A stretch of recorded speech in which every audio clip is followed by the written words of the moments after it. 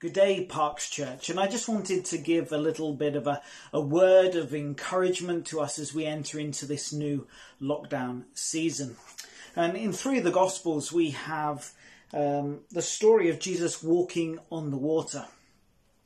And in Matthew's Gospel, in chapter 14, verse 22, I'm just going to read a little bit here. It says, "Immediately after this, Jesus insisted that his disciples get back into the boat and cross to the other side of the lake.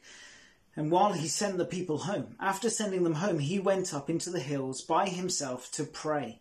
Night fell while he was there alone." So Jesus is up, he's on the mountains, he's alone by himself praying, but his disciples are on the boat on the lake.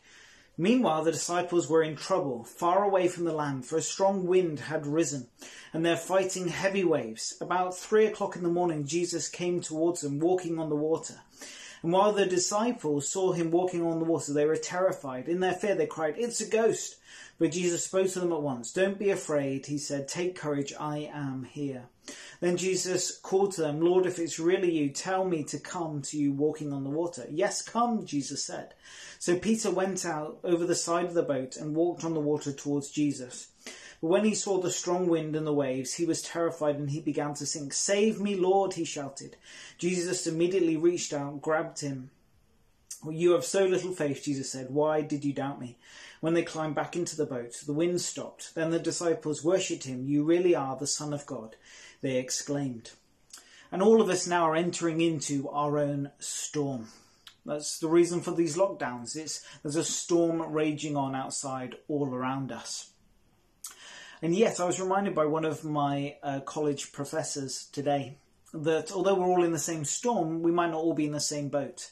Some of us might have yachts, some of us might have canoes. Our experience of this storm might be different. Some of us might think that we're sinking, whilst others might think this is a breeze, I'm just getting through it, easy enough. But let us remember those who might be struggling, those in the canoe rather than those in the yacht. And for the disciples on that day, Jesus had gone up onto the mountain to pray.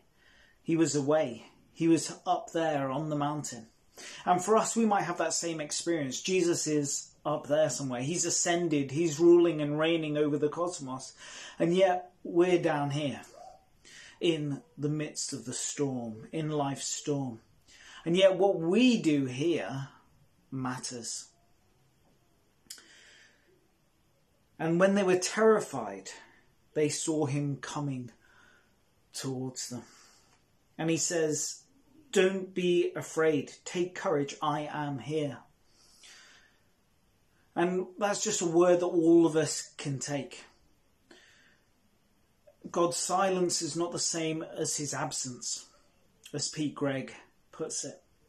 Just because we can't see God doesn't mean that he's not here among us. Because he is. He's here by his Spirit. We are his temple, his church, his body. We are the ark in the midst of the storm. And throughout history, the church has been pictured as the ark, riding over the storm and the waves. If you look at Notre Dame, in fact, it's designed to look like the ark, with all of those things coming out the side of it, the buttresses to look like oars going out in either direction into the river. And it's a picture of the church as the ark of God. And so we can, when we're sinking, like Peter was sinking, he cried, "Save me, Lord, save me, Lord." When we're sinking, cry out to the Lord. He is where our salvation and our healing and our restoration is to be found. He's where we go when we are sinking. Nowhere else will give us a lifeline. There are no other lifeboats but him alone.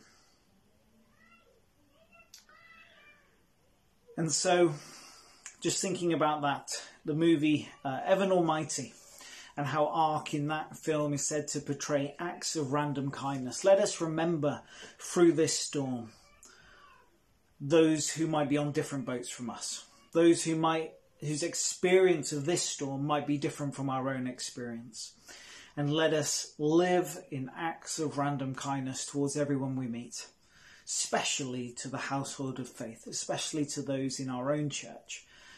Let us live in acts of random kindness. So why not text someone from our congregation? Why not send them a little email or a note? Why not send them a video message or an audio recording of you just praying for them?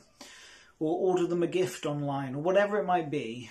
This is a time where we can do those acts of random kindness and build up one another as all of us are going through the storms of this season. Let us remember those who are poorly, and those who are worried, those who have COVID, and those who are now homeschooling as well. And let us lift them up to the Lord. I'm just going to pray. Heavenly Father, we just bring all of our community to you now, Lord. We pray that you would be with us, you would strengthen us and empower us with your presence. May you be with us now. Amen.